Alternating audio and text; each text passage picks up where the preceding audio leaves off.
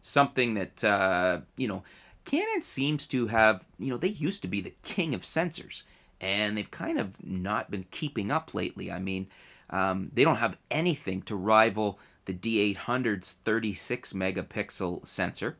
They don't have anything that beats the D7100, D5300, D3300 24 megapixel sensor.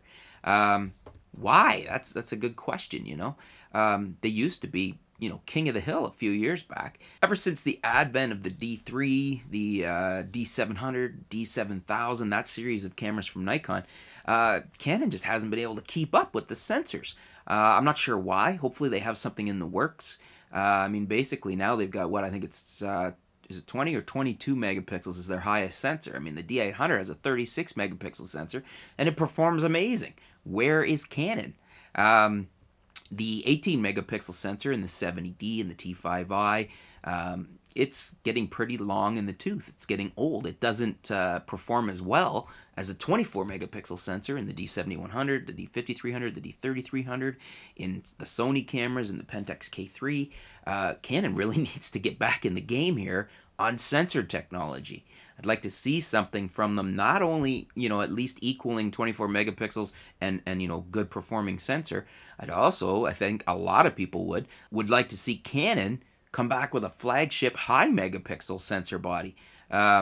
Basically, like, let's see a 50 megapixel body, something to rival the D800, because we know Nikon's going to be using the new 50 megapixel sensor from Sony very soon. It'll probably be the update to the D800, maybe a D900 or something.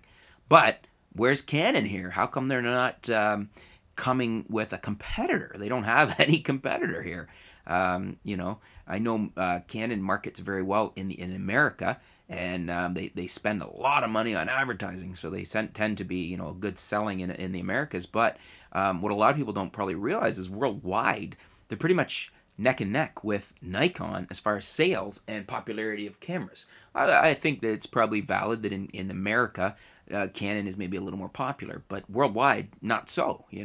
So what's going on here? What do you guys think? What's going on with Canon and their sensors? What do you think about the D4s beating the 1DX on DxO mark?